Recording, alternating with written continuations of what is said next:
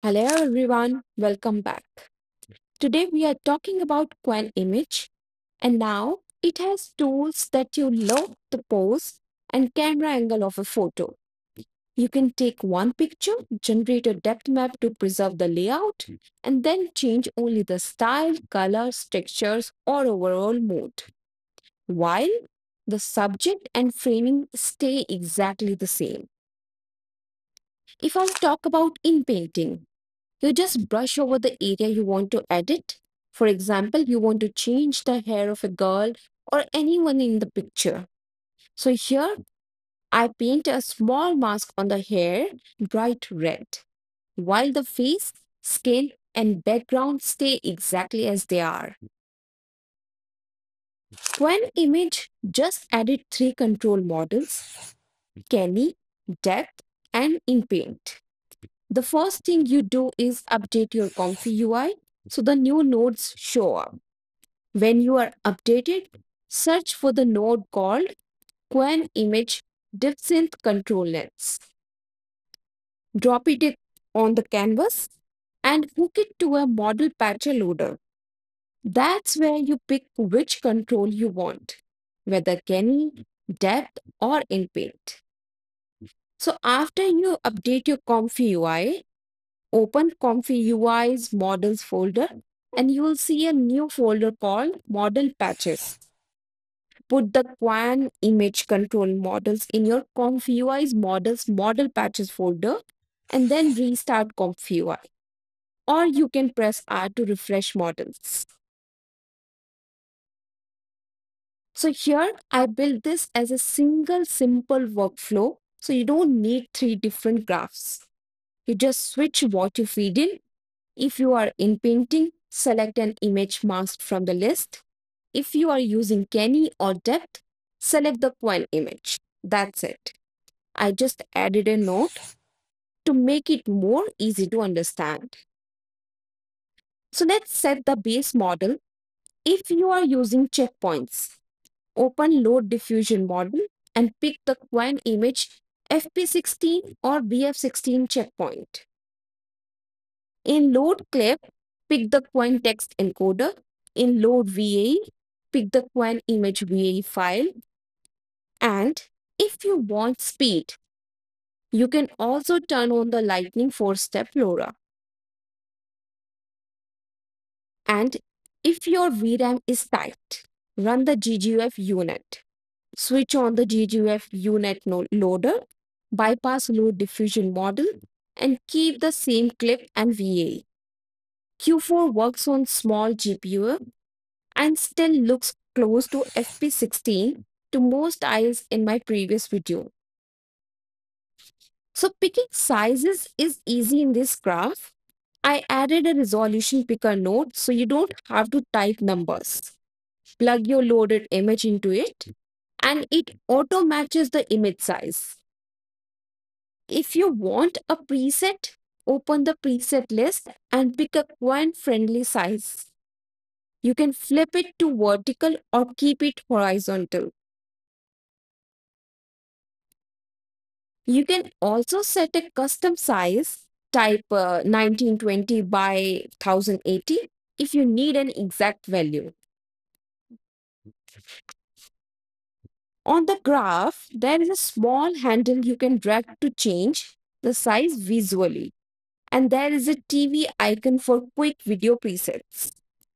Choose 720p, 1080p, or 4K from the list. Then tap the TV icon again to apply the preset you picked.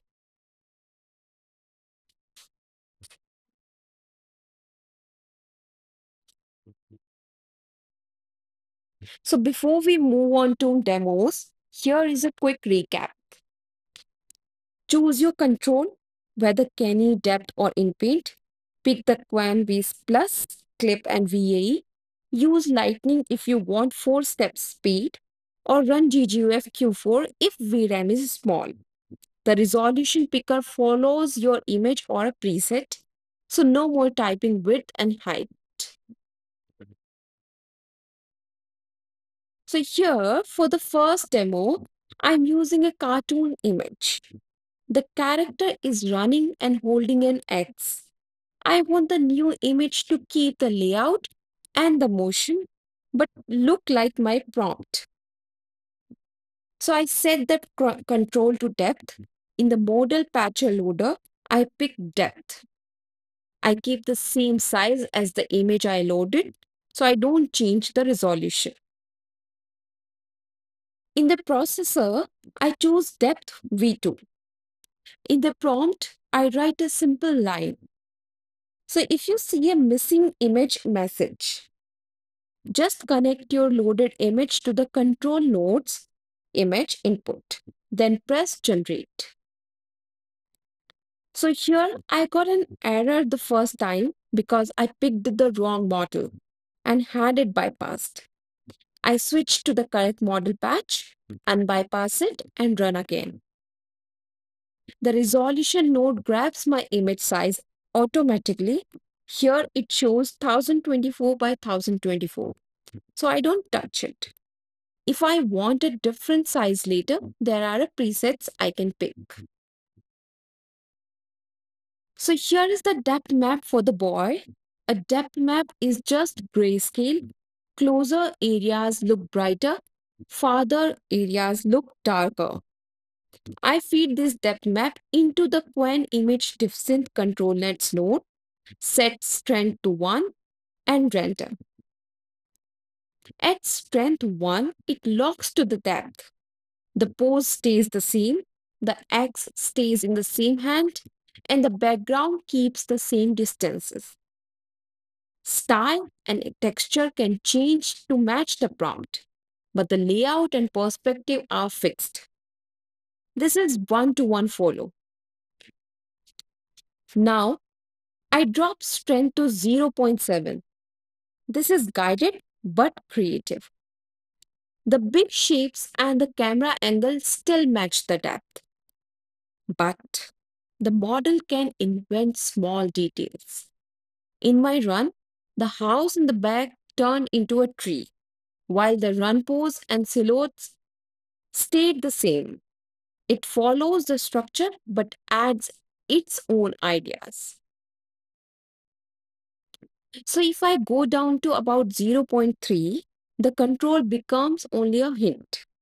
It keeps the general motion and framing, but composition and details can drift a lot more. Use this when you want a similar feel, not a strict copy. Next, I switch to Canny. In the model patcher loader, I choose Canny, and in the processor, I select the Canny edge detector.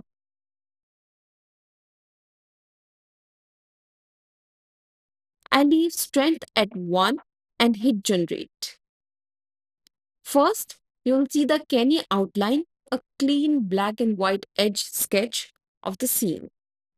The final image sticks to those lines very closely.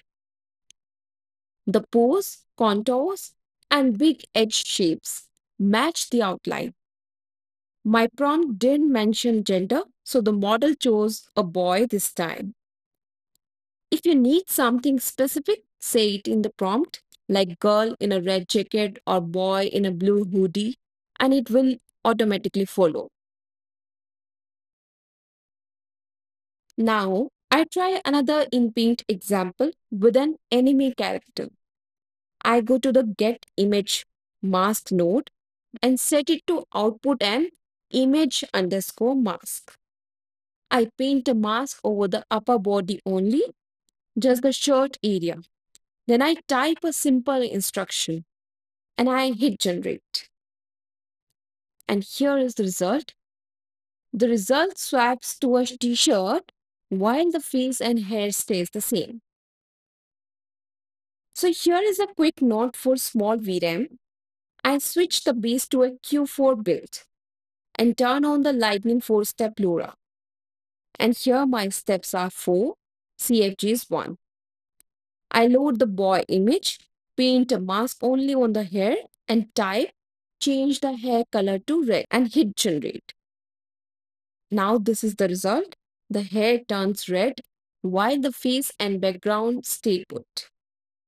If your GPU has 8 to 12 GB of VRAM, this Q4 plus Lightning 4x1 preset is a safe and stable path. So that's the whole idea of control. Depth keeps the shape and the distance in your shot. Canny follows the outlines like a clean sketch. Inpaint only changes the part you mask and leaves the rest alone. Strength is how hard the model listens.